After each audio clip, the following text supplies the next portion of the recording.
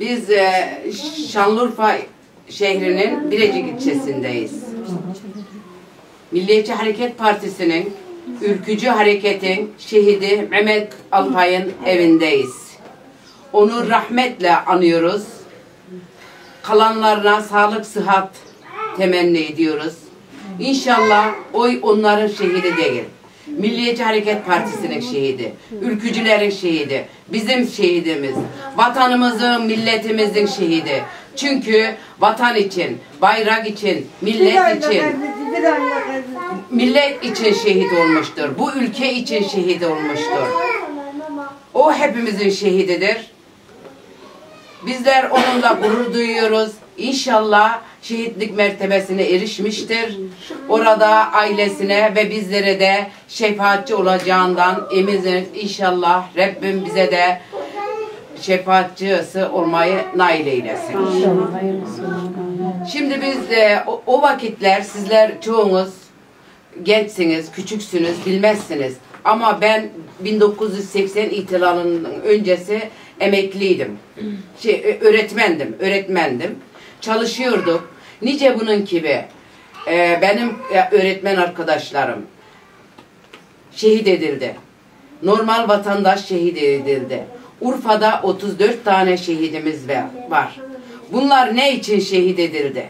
Bir vatan toprağı için, bir bayrak için, bu ülke için şehit edildiler. Günahları neydi? İnşallah o dünyadan birileri cennet olur. İnşallah. Ettiler ama. Acaba nasıl ettiler? İnşallah. Ondan hiç şüphemiz olmasın. Çünkü biz inanan insanlarız. Vatan için, milleti için bu uğurda bunlara biz şehit diyoruz. İnşallah şehitlik mertebesine erişmişlerdir. Bir aylık evlidir. Allah kalanlara sağlık, sıhhat nasip eylesin. İnşallah sizlere sağlık, sıhhat nasip eylesin. Kurban olduğum Cenab-ı Mevla hepimizi var eylesin. Bizler de yani gerçekten utanıyoruz.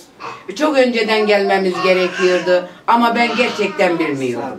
Çünkü bundan önceki seçimde de gelmiştim ben. Böyle bir... Hayır, bir yaşa bakıyorlar 800 milyon aylık anne, misal yani. Bir özürlüğe dünyanın... Bak onu herkese vermiyorlar. Tamam da yine de yüzde şeyi vallahi yapıyor. O kendi taraftarlarına veriyorlar. Yani onun için... Benim çok iyi tanıdığım iki gözü ama %90'ın üstünde %100 mağdur olan tanıdığım bir aile. Evet. Ve bu aile bakıma muhtaç. Daha körden bakıma muhtaç olabilir mi? Bu aile bakıma muhtaçlık parası alamıyor.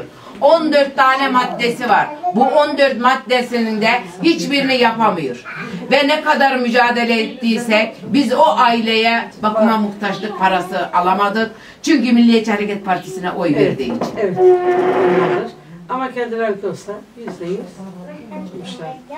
Ama hesabını Allah'a kendiler verecek. Biz değil. Allah'a kurban. Çünkü dünyaya şey yapıyorlar. Kendi paralarını vermiyorlar. Devletin parasını. Benim çorumun, çocuğumun vergisini, benim vergimi veriyorlar. Kimse babasının parasını kimseye vermiyor. Bu devleti kim yönetiyorsa, hangi hükümet olursa olsun bunu yapmak zorunda. Yoksulunu gözetmek zorunda, sahip çıkmak zorunda. Yalnız bu hükümet değil, hangi hükümet olursa olsun bunu yapmak zorunda yani. Süt parası. Çünkü ben neydi onun adı benim vergimle oluyor. Para da yani süt parayla alıyorlar. Hamilelik parası. Türkiye'yi parayla yönetiyorlar. Süt parası, şey parası. Onun için de götürüyor ama Türkiye'yi nereye götürdüklerini Türk kadınları pek bilmiyor. Biliyorlar aslında hani bir şeylik vardır ya böyle MHP hep kötü görünmüştür ya. AK Parti oy vermediği zaman AK Parti oy biliyor ki AK Parti oy vermezse onun nafakası kesilecek. Para karşılığı kendini satıyor bir insan. Para karşılığı. Ama kesilmez yani ki. vatan için Devlet veriyor, AK Parti ama AK Parti engellediği zaman bitiyorlar. AK Parti veriyor.